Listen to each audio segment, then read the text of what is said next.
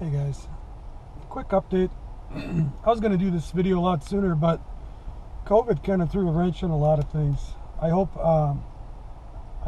I would have hit 30,000 miles by now, but as you can see, I'm only at 28.5. And while the weather's nice, I thought I could show you, you know, a cold start, a warm start, and all that stuff, and kind of give you an update of what's it been like for the last 2 years owning this 2018 RS3. Now, I'm probably a lot different than a lot of YouTubers out there. They're all showcasing their mods and all this stuff. Mine is completely stock. And the reason it's been stock, I mean, from a ECU perspective, you know, it's so easy to add the software. It's silly.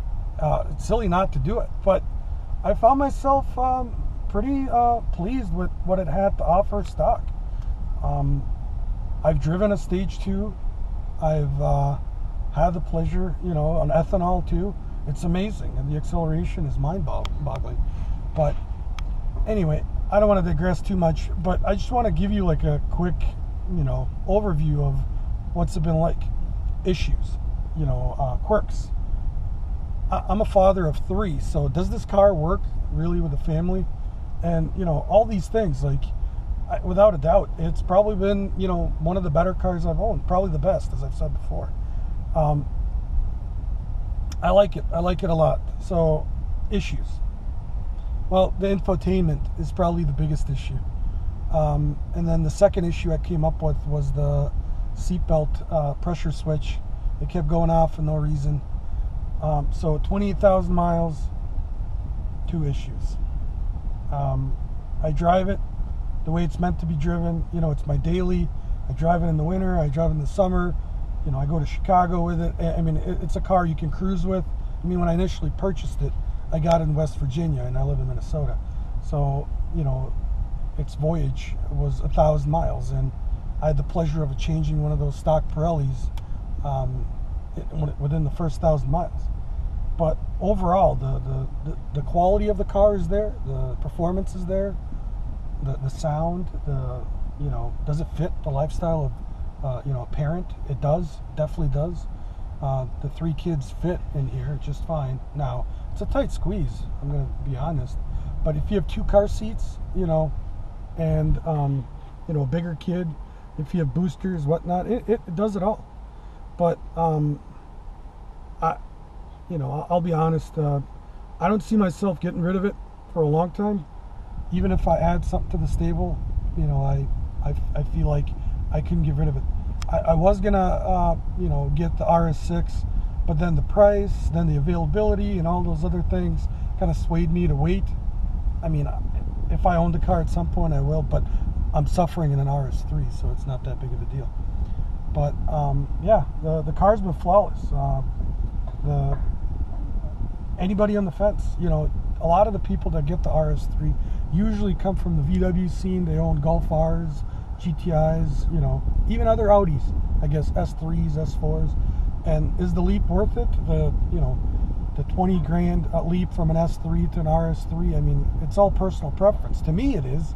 But, you know, somebody would argue that you can get an S3 as fast as an RS3. But, you know, to me, it's worth every penny. And I'm glad I got to enjoy it for this long. 30,000 miles. I hope to keep it until at least 100. But if anything changes, you know, life happens, so you never know what you might get, or what other car might fancy your interest. There's a few others that I'd like to try, but, you know, as I said, father of 3, the finances are not really what they should be, right? Buying all these expensive cars. But not to get into the personal stuff. But yeah, I just wanted to also show you the warm start. So I drove the car from my house. I'm parked in front of a Costco, and I have the radio turned off. Let me turn off the AC. All right, so here it is. Stock car, and that's in D, and you can hear the rev change when you put it in S, in sport. And I drove this thing in dynamic 99.99% of its life.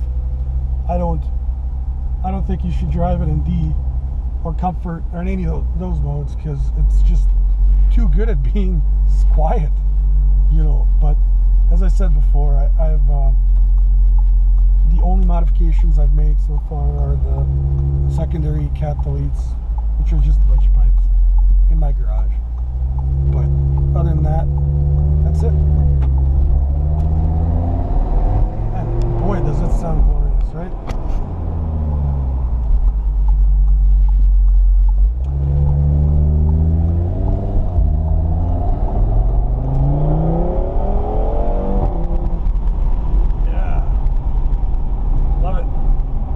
Downshifts,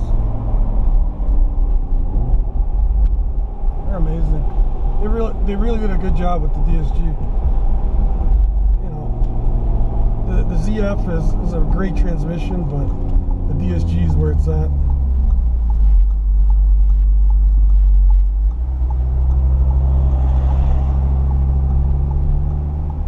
Sorry about the wind noise, but I just want you guys to hear the acoustics of the exhaust.